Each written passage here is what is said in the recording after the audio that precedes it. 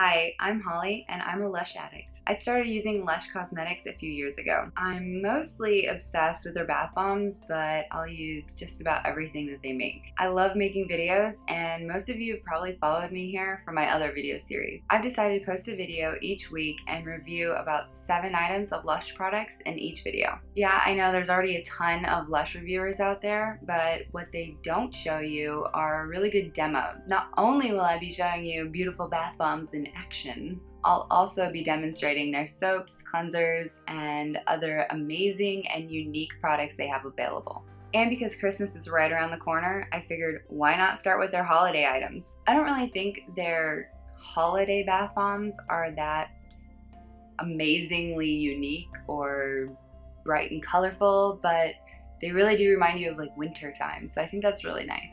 First off is Father Christmas.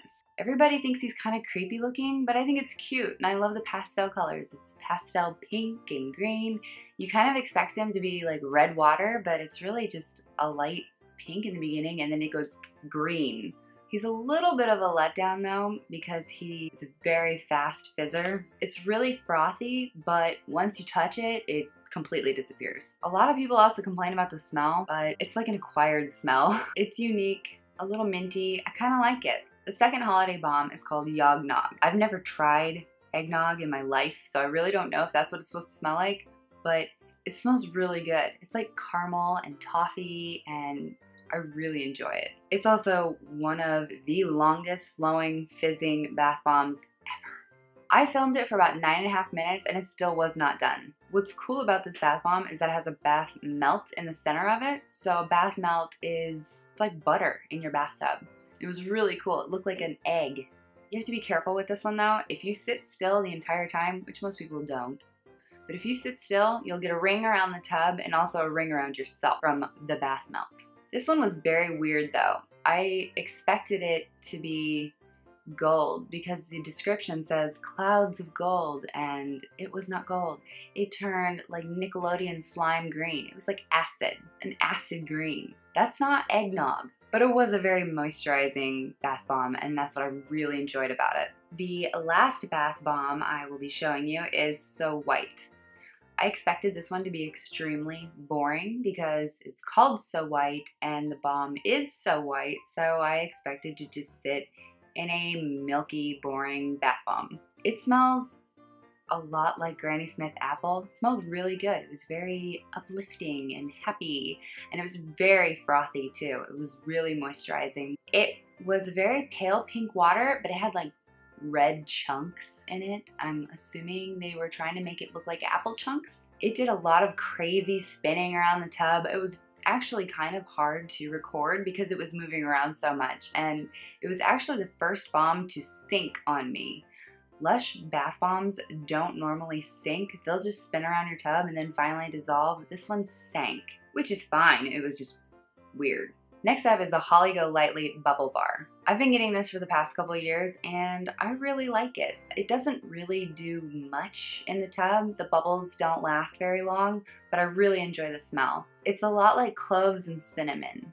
Very spicy, but the smell doesn't linger very long. The good thing about this is it looks like you're gonna be covered in glitter for the next 8 days, but the glitter doesn't stick, and it doesn't really stick in the bathtub either. I actually prefer this bubble bar because the other bubble bars, I feel like I need to sit in there and sit there and sit there until every single bubble is gone. And with this one, I don't have to be in there that long. I do enjoy long baths, but sometimes I just want to take a bubble bath and then get out. With this bar, you can get a ton of uses out of it too. It's so big, you just cut little chunks and you're good to go.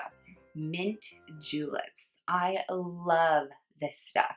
It's a lip scrub, so you're just supposed to take a little bit of the scrub and put it all over your lips, and you're supposed to get all the dead skin off, and it's supposed to be really nice, and it really works so well. I've always had lip scrubs growing up. I don't know why, I'm obsessed with scrubbing shit off my lips. And this is supposed to be like a mint chocolate, but you don't really taste the chocolate at all. It's definitely minty though, and I could do that all day long, every day. It's really messy though. There's no really good way of getting any mint juleps out of the little pod. It's so tiny, and if you have nails, it's just hard to get anything out of it. If they made the pod a little bit wider, it'd be a little bit easier. Like I said, this goes a really long way, so I'll probably have this for like 3 years and still go at it because you only need a little bit. Salt and peppermint bark scrub. This stuff I actually really like. It's really salty, like super salty. When they say salt and peppermint, it's salty, definitely salty and pepperminty. You know, sometimes when they say it's a certain smell, you don't really get it. This is exactly what you think it is. So with this, you just scrub it on yourself in the shower or the bath, and it gets away all the dead skin. You feel really fresh and clean afterwards. The only issue is that you need to dry it out. If you don't dry it out, it will turn to mush. And I didn't quite understand that the first time that I used it. I just used it and it was still intact in a square, and the second time it started falling apart. It went everywhere. It was a mess. So dry this out. Sometimes it does sting a little bit. If you have any like sensitive skin, that's probably not the best bar for you because it's very abrasive. Oh, and don't mind my hair in that video. I recorded all of these clips over the past few weeks, months, and I happened to be toning my hair at the time. The last item I have for this video is Needles and Pines shower jelly. If you've never tried a LUSH shower jelly before, you need to go get one right now. You don't need to get every single smell that they have. This is like, if you don't really like it, then at least you tried it. This is one of those, at least you tried it. Obviously, supposed to be needles and pines. And if you smell it from a long distance away, yeah, it smells like needles and pines. But to me, it's more citrusy, kind of like grapefruit, I think. It's very flexible, yet sturdy. It smells really fresh, and you get a lot of use out of it.